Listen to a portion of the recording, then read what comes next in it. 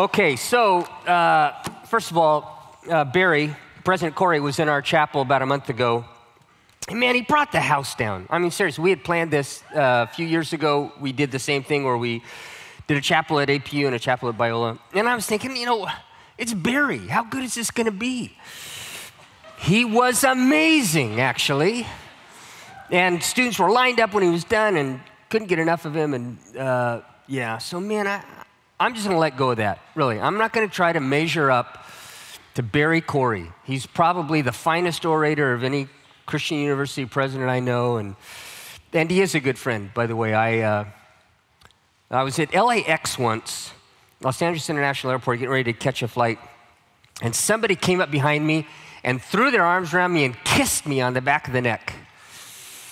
I knew it wasn't Gail because she was standing in front of me, and plus she's pretty short. And turn around, here's Barry, right? He's unashamedly affectionate. Actually, he's unashamedly my friend, and I hope someday you will experience that as I have with him. So we're going to talk about Mary, the mother of Jesus, and I get it. Look, we're near the end of the semester. You guys have a lot of deadlines coming up, and things are pretty busy. Plus, you managed to get out of bed this morning and make it to chapel. About a month ago, I went to Africa. We have 2 campuses in South Africa that our students go to for a semester at a time, one in Cape Town, one in Pietermaritzburg. I was getting ready to leave the house, and Gail said, okay, I'll see you in 10 days with your cold from Africa. See, in Africa, the students have these service sites that they are at a couple days a week, and they are just filled with, in the Pietermaritzburg area, Zulu children, and in the Cape Town area, Xhosa children. And these kids kind of are magnets for all these germs. I married a nursing major. She said, hey, I'll see you in 10 days with your African cold. I said, honey, I'm not going to get a cold. She said, you always get a cold. I had my African cold this morning. So thanks for bearing with me. So here we are in the Advent season, and I want to talk about Mary, the mother of Jesus, because her story is our story. And her steps of obedience are our steps of obedience, and her willingness to allow God to put into her lap the hinge of history that we are all now ambassadors for and champions for is pretty remarkable. So let me read this passage of Scripture to you. This is Luke chapter 1, 26 to 38. Just bear with me. It's a little longer, but this is an important passage. In the 6th month, the angel Gabriel was sent by God to a town in Galilee called Nazareth to a virgin engaged to a man whose name was Joseph of the house of David. The virgin's name was Mary, and he came to her and said, greetings, favored one, the Lord is with you. But she was much perplexed by his words and pondered what sort of greeting this might be. The angel said to her, don't be afraid, Mary, for you have found favor with God. And now you will conceive in your womb and bear a son, and you will name him Jesus. And he will be great and will be called the Son of the Most High. And the Lord God will give to him the throne of his ancestor David, and he will reign over the house of Jacob forever. And of his kingdom there will be no end. And Mary said to the angel, how can this be, since I'm a virgin? And the angel said to her, the Holy Spirit will come on you, and the power of the Most High will overshadow you. Therefore, the child to be born to you will be holy. He will be called the Son of God. And now your relative Elizabeth in her old age has also conceived a son. And this is the 6th month for her, who was said to be barren, for nothing will be impossible with God. And then Mary said, here I am, the servant of the Lord, let it be with me according to your word. And the angel departed from her. Let me just pray real quick. Father, thank you for your word living in us, available to us, working through us. Help me to step out of the way this morning and let your Holy Spirit and the power of your word speak to us in this Advent season. In Jesus' name, amen. So this passage occurs in Luke right after the narrative this really remarkable narrative of Zechariah and Elizabeth. And these are the parents of John the Baptist, and we understand from this narrative that they are related to Mary. Therefore, Jesus and John the Baptist are also related. For me, this is one of the most inspiring passages in all of the Gospels. An engaged teenage girl is visited by an angel and invited to play a key role in the most important moment thus far in human history. So in this passage, Mary is engaged to Joseph, and probably in the Jewish tradition, this would have happened maybe as long as a year earlier. It is so sacred and so solemn that, this engagement could only be broken by a decree of divorce. I'm often involved in the lives of students and get to know what's going on. Actually, Peggy Campbell, our board chair and Biola alum, she and I teach a senior seminar in ethics in the School of Business on Tuesday nights. So we get to know students pretty well. And it's really fun to watch the engagement moment. You've kind of seen them on Facebook, or and they'll be walking on the beach, and then all of a sudden, there's this table with something on it in the middle of the beach. What a surprise. And so they sit down and they open this, and their friends all pop up, and the guy at the camera takes pictures, and the moment is captured, right? It's this powerful moment. Similar, but even more significant, was Mary's engagement. And this passage presents her as a young Jewish woman who has absolutely lived her life in obedience and is exercising a plan that she has. I know that you have finals coming up at the end of the semester. I know that all of you are sitting here with some kind of formulated plan in your mind. It's why you're at Biola University. It's a part of why you go to college, because you got this idea that God has put in place for you a remarkable plan. And in verse 28, Mary's plan is interrupted.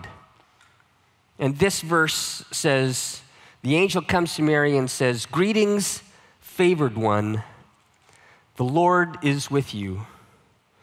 Or as the NIV says, "Greetings, you who are highly favored, the Lord is with you." See, I love that that this picture of Mary is as it is. She is living her life in full obedience to the one true God.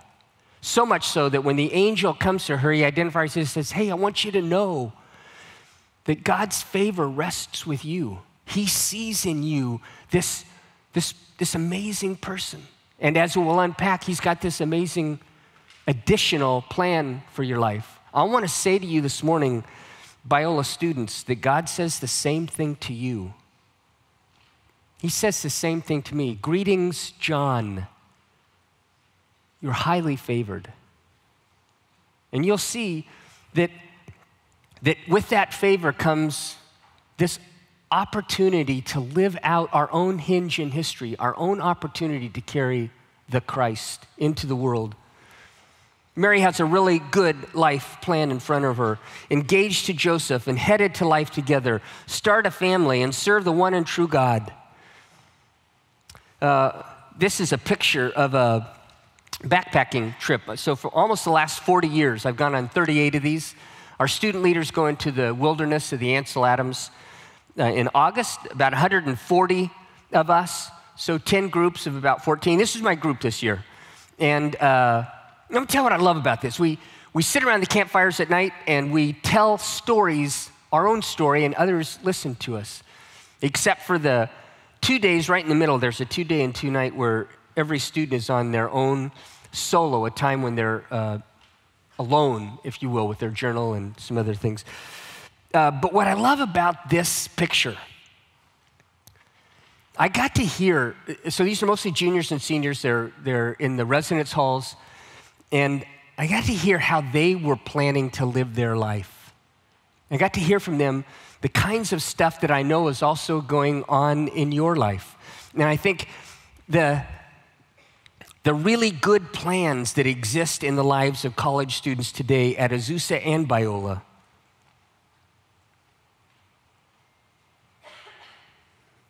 I wonder if we would be open to having God interrupt that plan. I wonder if we would be open to what might be surpriseful for us. I wonder if there would be an opportunity for our plan to take on the added dimension of something that God wants from us, and without our obedience to that opportunity, we will not accomplish that thing for which God has created us. In verse 34, there's this verse.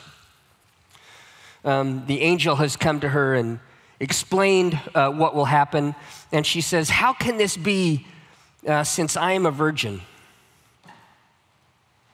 She will carry the Messiah into the world. Her pregnancy is the answered dream of every Jewish woman. So at that point, if you're a young Jewish woman and you're headed to marriage, you carry this dream that someday the Messiah is going to come, and maybe he'll come through me. Maybe I'll be the one to birth the Messiah.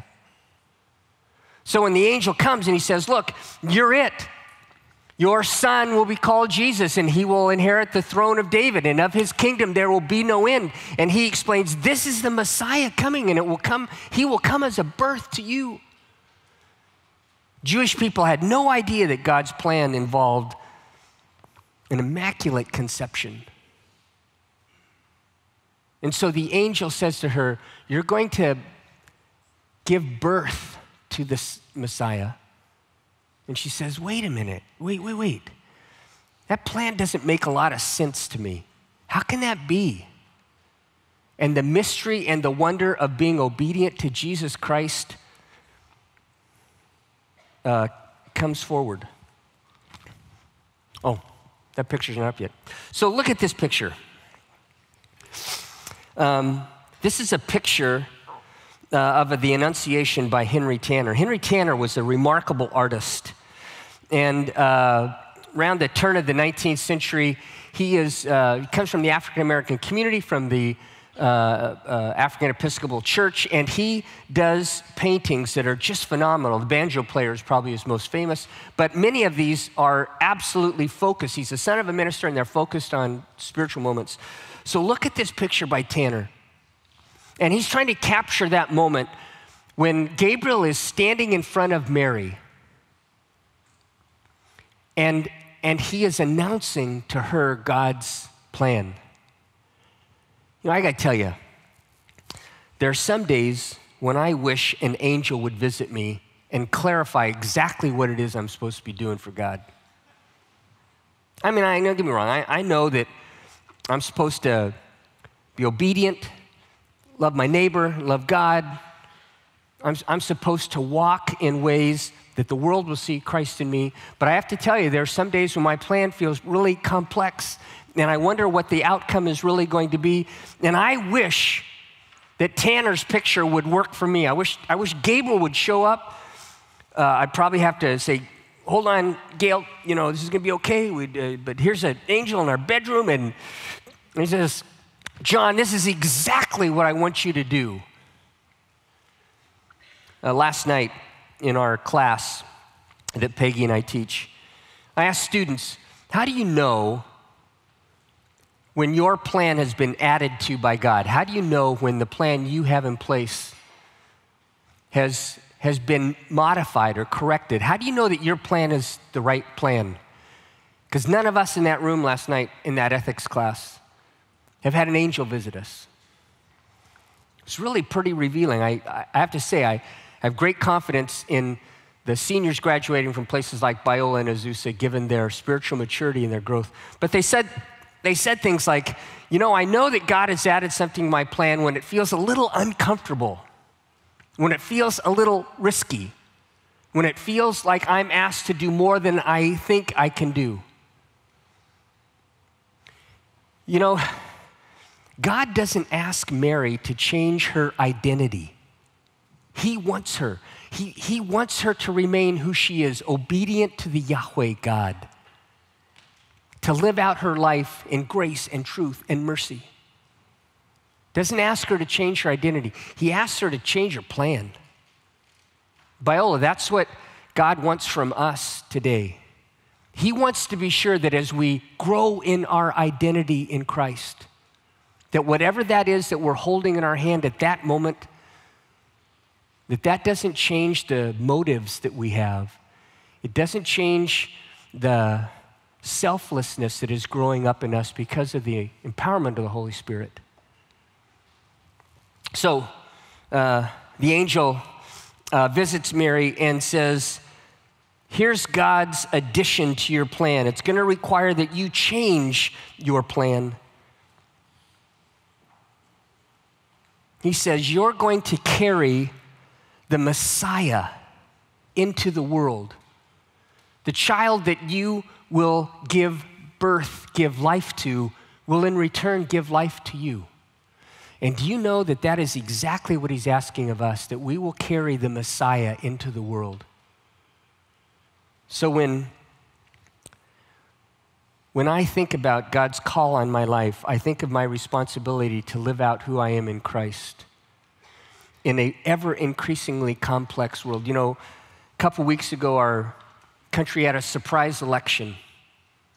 We live, as you do, in a college community with lots of diverse feelings and opinions about how the government or the elected officials represent me or represent my wants, or do I feel safe or unsafe? We live in a world where mostly people use megaphones to talk to each other, and there's very little ability to listen to each other. We live in a world where the opportunity to simply receive words from another person and return grace to that person has almost become a lost art.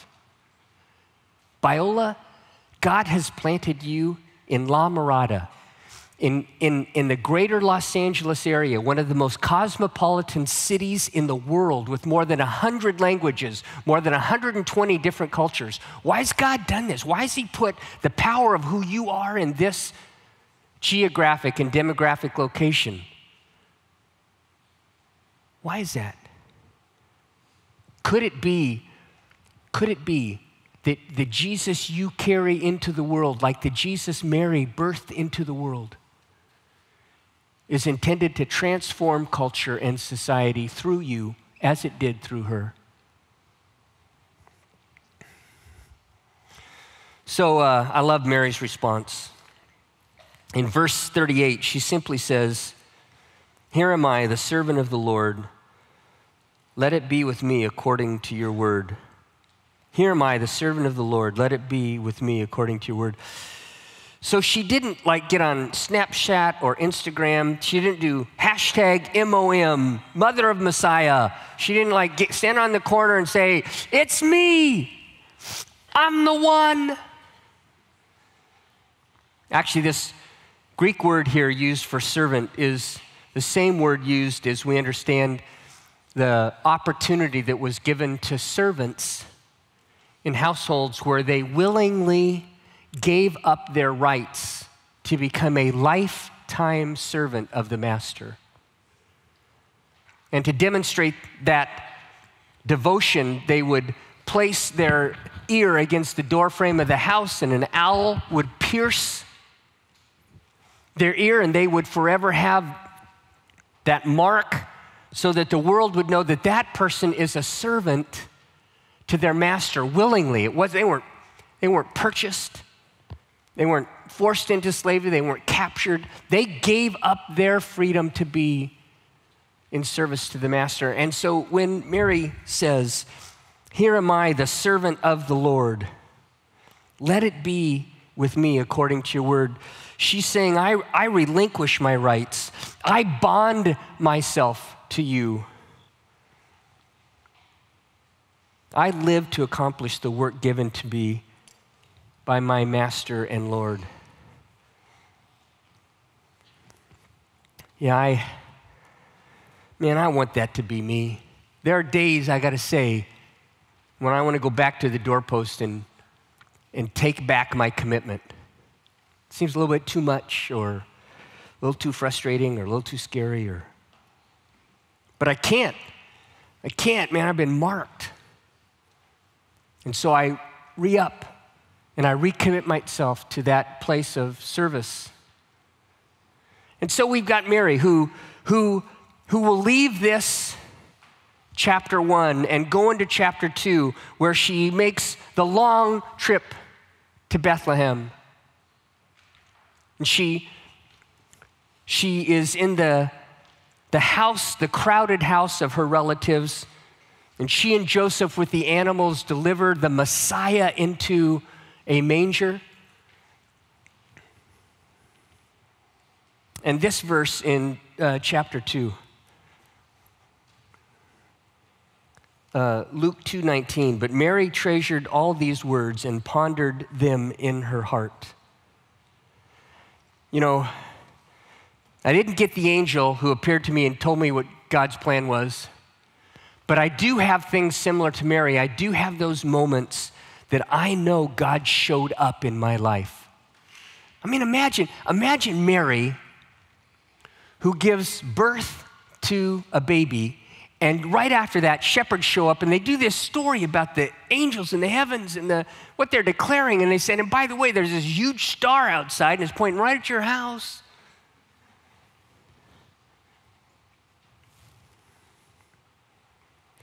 So Mary has that memory, and so do we. But let me tell you about that. In culture, in society, in the stuff of everyday life, those memories tend to weaken, and they tend to fade, and we tend to lose sight of what God had done in our life. We forget the week at Forest Home, or we forget that time with our youth pastor where we committed ourselves, or we forget that moment when God showed up in our family, in our life. They become distant memories, but not for Mary. She ponders those things. It's that she places them deep in her heart. Biola students, if I could line all of you up this morning, and if there was some spiritual or physical way that I could press into your heart the sharp edges of memory that would not wear away, like a thorn that would disturb you, so that you could recall when Christ was faithful, so you could remember those moments as Mary did, and that you could recommit to carrying Christ into the world as she did, so that you would be a part of those hinge moments in history. If I could place that into your heart so that you could push back against the human condition that tends to leave us forgetful of God's faithfulness. You know, church history suggests that Mary traveled with the disciple John. You remember Christ says to Mary and John on the cross, "Mother, behold your son, son, behold your mother," and church history tells us that Mary remained with John until she would die.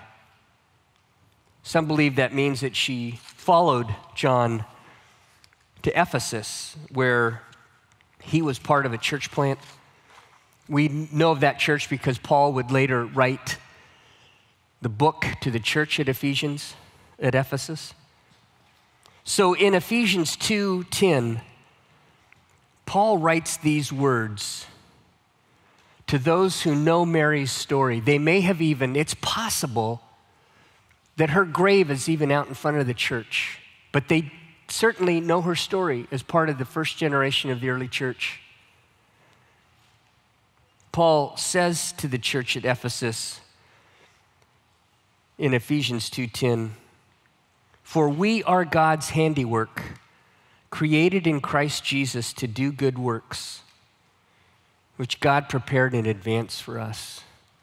The whole point of Advent is that we are waiting for the next coming of Christ, and we celebrate this coming.